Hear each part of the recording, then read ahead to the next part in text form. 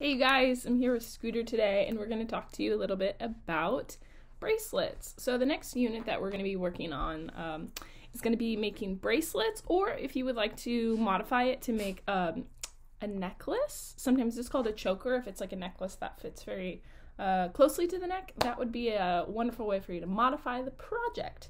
So when we make bracelets, there's a few different jewelry components that we have to think about.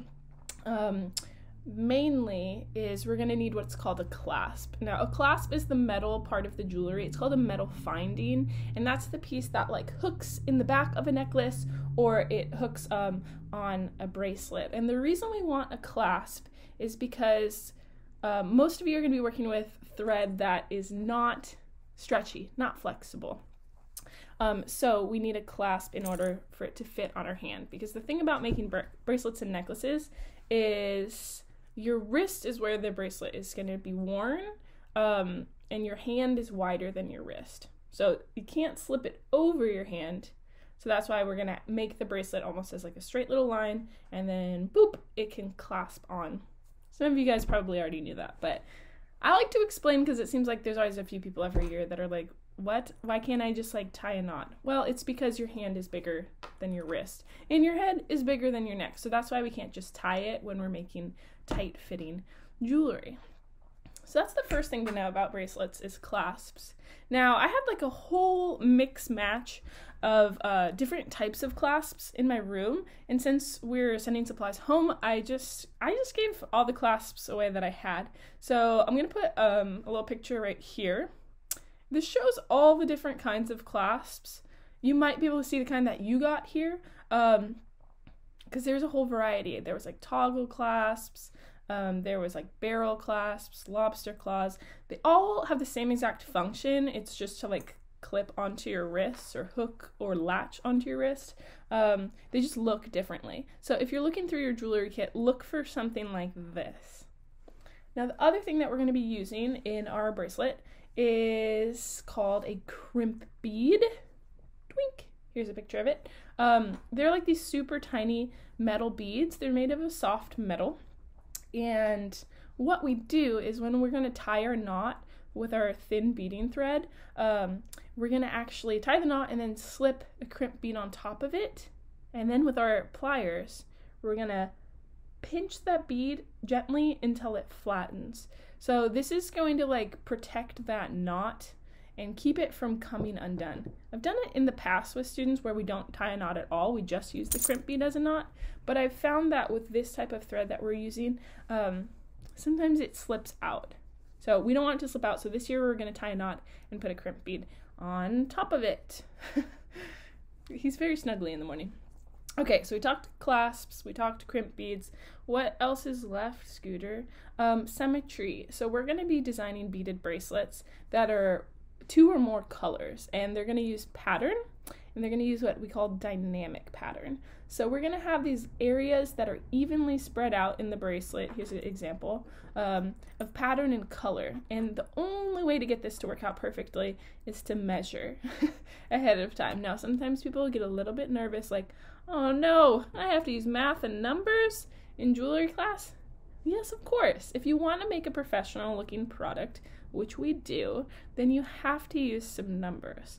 So get ready, because we are going to measure the circumference of our wrist, and then we're going to divide it up into different sections. That way we know where to put our areas of pattern, where to put our focal beads, all kinds of stuff like that. So you do need to make a little sketch that's labeled, it's accurate to scale and size, so that way you can come up with a beautiful bracelet.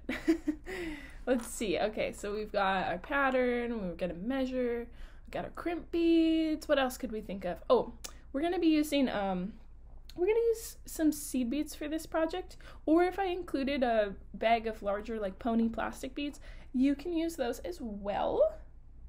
If you'd like to go to the store and purchase your own beads, that's fine with me too. Or maybe you already have a collection of beads.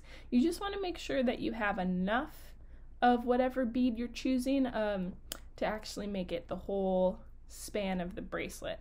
So that's kind of where that planning and sketching comes ahead, measuring things out.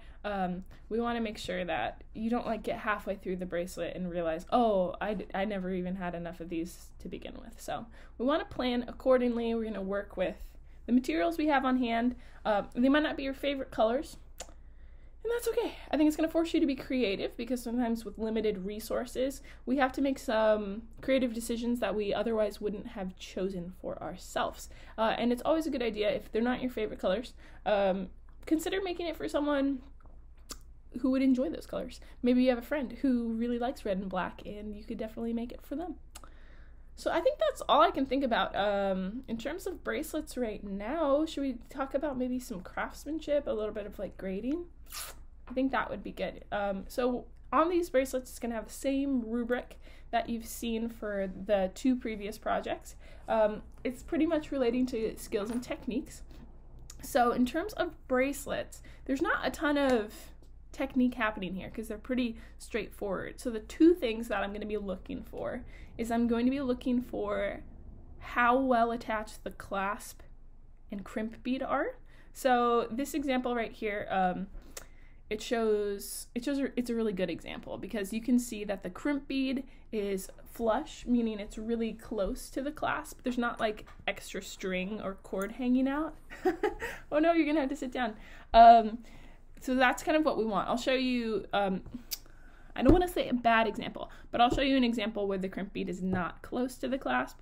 So if we look at this picture here, we can see that there's a lot of exposed thread. Now, I don't want to say it's bad, because I know that this person probably tried their hardest, but the problem is when you leave a lot of thread exposed like that, it's in danger of becoming weak. It can snag on things, it can catch on things, it can pull and then eventually come undone.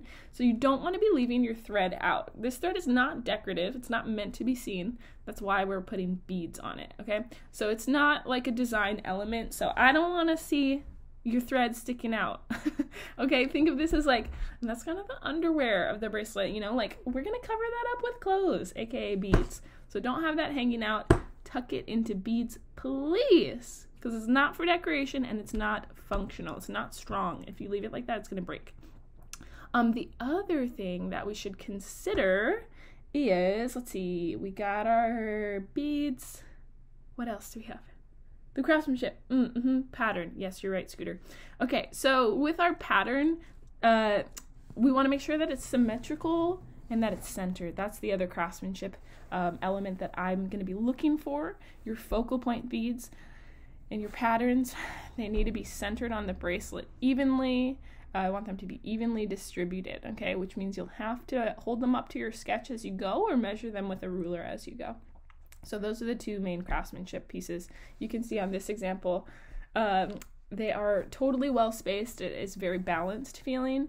Compared to this example, you can see that the design pattern is pretty off center. So it leads to, it leads to feeling unbalanced, and you kind of look at it and you think, oh, what in the world? Like, how come that's pushed over slightly to the edge? Very easy fix with bracelets. You just slip the beads off as you go if you need to correct where the pattern is sitting. I know that that's a little tedious, but it's not difficult. Okay, so you just have to have a little bit of patience with this project and learn as you go, you know? Always be pushing yourself to do your best work. Find a nice calm place where you can work in a focused way where you're not going to make mistakes, because we want your work to be thoughtful and intentional and professional. Now, if you would like to give yourself an extra challenge and you still have some of that heavier gauge wire, you could have the option of making your own clasp, kind of like these. I have a video tutorial that you can watch on how to make these. It's not difficult. Everyone last semester did it because I didn't give them pre-made clasps. I do think that these clasps are a little bit, sometimes they're easier to put on if you're making a bracelet. Sometimes with like bracelets, it's hard to put a clasp on because obviously this hand is like up here and then you only have one hand to clasp it. So if you want to make your own wire toggle clasp or S-hook clasp, they are a little bit easier to use. You don't have to make one, but if you are really enjoying working with metals, check out these tutorials, I guess, on my YouTube channel, and then you'll figure out how to make them. I think that's all I know, folks. Look forward to a couple of assignments coming up on Teams that'll help get you started in planning the bracelet, making the clasps if you like, and then beginning beading. Have a great day. I'll talk to you later.